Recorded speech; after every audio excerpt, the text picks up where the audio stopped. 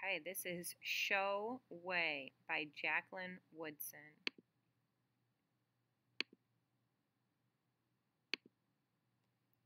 When Suni's great-grandma was 7, she was sold from the Virginia land to a plantation in South Carolina without her ma or pa, but with some muslin her ma had given her, and 2 needles she got from the big house, and thread dyed bright red with berries from the chokecherry tree.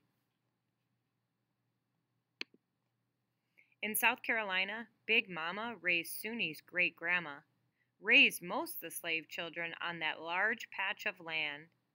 At night, Big Mama told the children stories she'd tell in a whisper about children growing up and getting themselves free, and the children leaned in and listened real hard.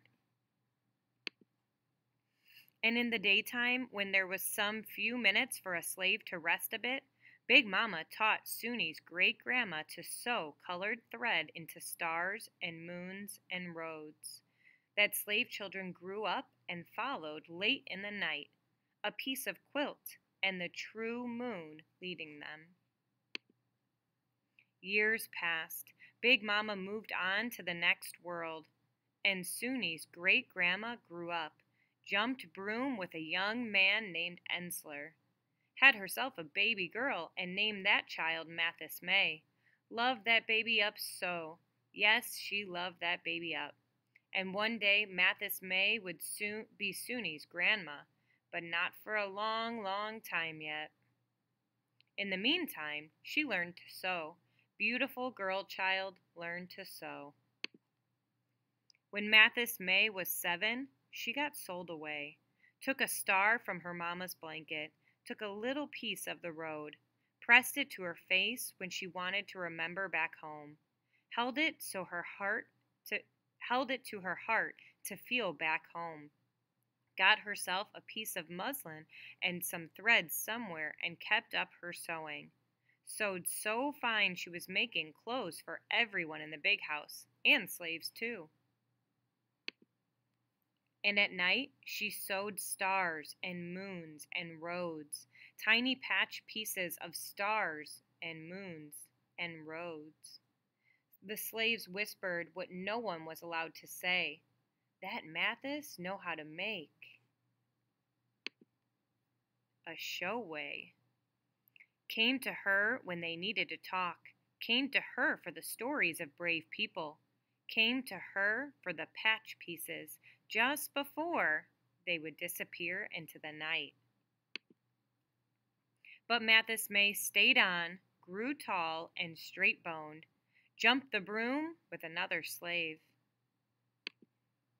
That slave was killed running off to the north side of the war months before he got to meet his baby, a girl child who was born free that same year, 1863. History went and lost her name.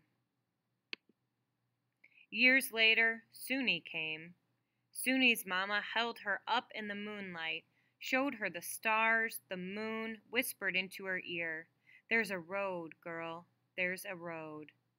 Loved that Suni up so. Yes, she loved that Suni up. Suni and her mama stayed on the land they'd always known, picking cotton for a little pay and a piece of that ground to farm.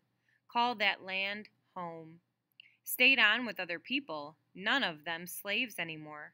Hard work making a life from pink day to blue-black night, but it was a life free just the same. And when the day was finally over, wasn't hard to find a thing or two to smile about. At night they cut and sewed strange lines and odd designs. People said about Suni, that child could find some beauty in so many things. When Suni was 7, she was tall and straight-boned like her mama, took in wash with her mama, sewed stars on patch pieces, sewed stars and moons and roads, sewed fields and rivers and trees, patched the pieces together for her mama to sell come market day, called those quilts Trail in the North, called the quilts Show Way, Didn't much need that secret trail to the north anymore, but started living well off the money those quilts brought in. Sewed those quilts to live, sewed those quilts to remember, and though some could book read, most could not. Stars and moon and roads, picture reading was what they'd always known. Some morning, Suni looked out over the field of cotton and dreamed of a place to call her own. Married a man named Walter Scott who owned a bit of land in Anderson, South Carolina. Had herself a baby girl, named that girl child Georgiana. Loved that baby up so. Yes, they loved that baby up. Georgiana, who grew tall and straight boned and free, picking out words from her mama's Bible by 3. Reading by oil lamp light at age 5, people say about Georgiana, she always had a book in her hand. Grew up to teach at a small school in Anderson. Had herself 2 girls at once, named them Caroline and Anne. Loved those babies up so. Yes, they loved those babies up. And Caroline and Anne grew up tall and straight boned, turned 7, walking in a line to change the laws that kept black people and white people living separate. They were a little bit scared sometimes, but pinned inside their dresses were show-way patches Grandma Suni had given them. And something about those patches made Scared hang his mean old head and walk away. Anne grew up writing poems, and sometimes she made the poems into songs.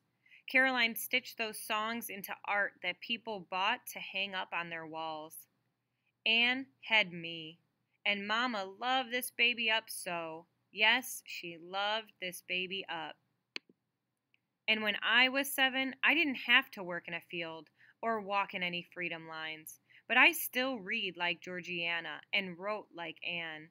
And when the words were slowly coming, I sewed stars and moons and roads into quilts and curtains and clothes because Mama said all the stuff that happened before you were born is your own kind of show way. There's a road, girl, my mama said. There's a road. And I grew up, tall and straight boned, writing every day, and the words became books that told stories of many people's show ways.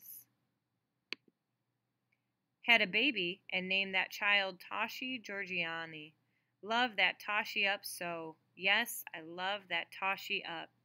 So some mornings I start all over, holding tight to little Tashi. I whisper a story that came before her. Now, Suni was your great-great-grandma, and when Suni's great-great-grandma was 7,